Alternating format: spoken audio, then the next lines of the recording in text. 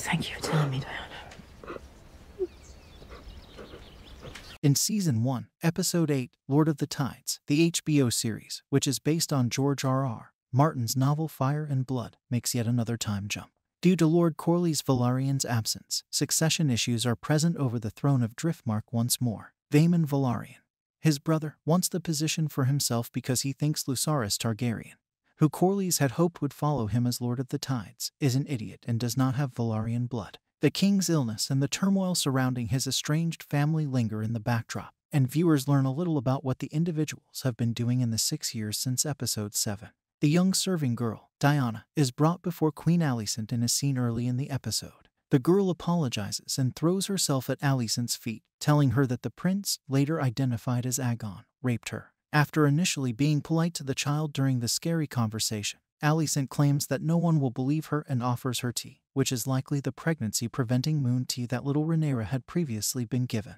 Later, when Alicent's daughter Helaena inquires about Diana's whereabouts, Alicent gives her a silent hug. In an interview with The Hollywood Reporter, Jita Patel, the director of the episode, explained how Alicent and Diana interacted with one another. The showrunners of the series considered that Alicent would bribe Diana to disappear, and that the tea the girl was served was non-lethal, confirming that Diana is likely still alive. Diana's disappearance looms over the episode even though Patel revealed that she was administered moon tea to avoid conception after being raped by Aegon rather than a toxic mixture. Even if the fate of one serving girl may seem insignificant, understanding how far Alicent went to make the innocent girl vanish will help you understand how far she will go to protect her children, even when they are at fault. This information serves as crucial foreshadowing for the upcoming fights. Additionally, if Diana wasn't slain by Alicent and she later reappears, pregnant or not, her presence may make Aegon's claim to the throne more difficult to prove, given Alicent's stance as the face of duty and morality. It appears from Patel's response that Alicent did not explicitly order Diana slain.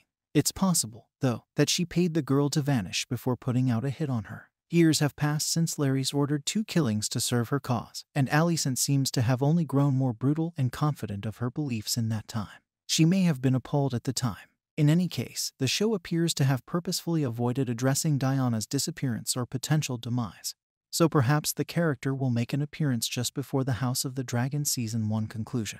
Thank you for watching. Please don't forget to comment, subscribe, and give us a like.